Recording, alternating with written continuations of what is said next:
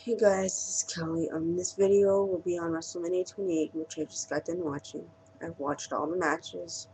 The one that I was most interested in, and I'm gonna go randomly talking about random matches that I saw in no particular order.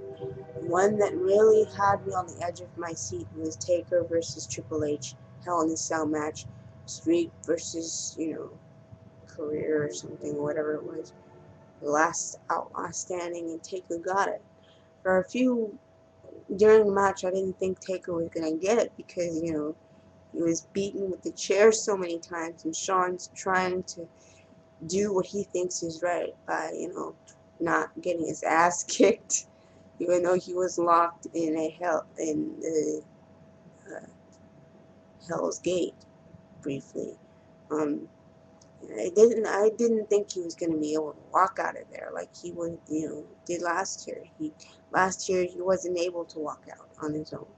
Instead of it being Taker, it was Triple H that couldn't walk out on his own. He had to have help. So, I'm glad Taker's 20-0. I don't know if his body can sustain having matches like this because he's not as young as he used to be.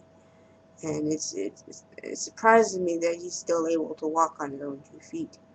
Um, Big Show versus Cody Rhodes.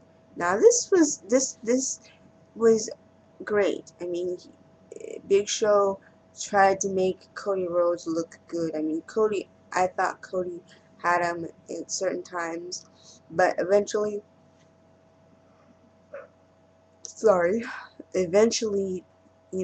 Big Show had Cody's number, and Big Show eventually became Intercontinental Champion. Um, Sheamus versus Daniel Bryan. Now, this was a quick match. This wasn't like 15 to 10 minutes. It was like more than, less than 20 seconds or 30 seconds. It was real quick. And it was fast, which I don't have to hear him say yes, yes, yes over and over again for a while unless they decide to have him win it back at another pay-per-view by any chance. Kane versus Orton.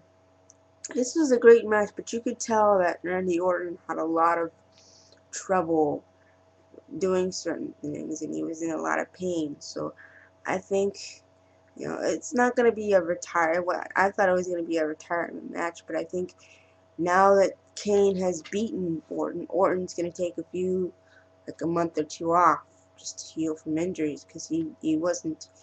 I think he came back too quick from the herniated disc that he had. Uh, Excuse me. Sorry, I'm tired. Um, Kelly and Marina Menounos versus Beth and Eve Torres. This is great. I mean, Beth had a lot of stamina and was very active and very on point. I wish that it could have worked out better. I mean, it was a great match. I just wish I could have seen more of Kelly's work. It was like too quick for me.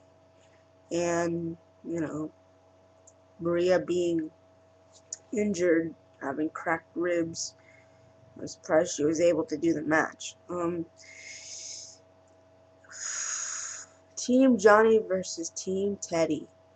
I really wanted Teddy's team to win this match, but I don't know. I don't know what they're gonna do with the storyline. I don't know if they're gonna make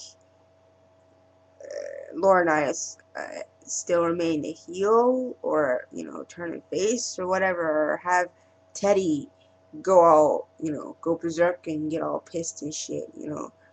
I really wish they didn't bring Eve into it. I know that this was planned, but I really wish Eve wasn't involved in it. Because she is a heel. And she is a bitch, so yeah, that's expected. Um, what else was there? There was The Rock versus John Cena. Now this was another great match.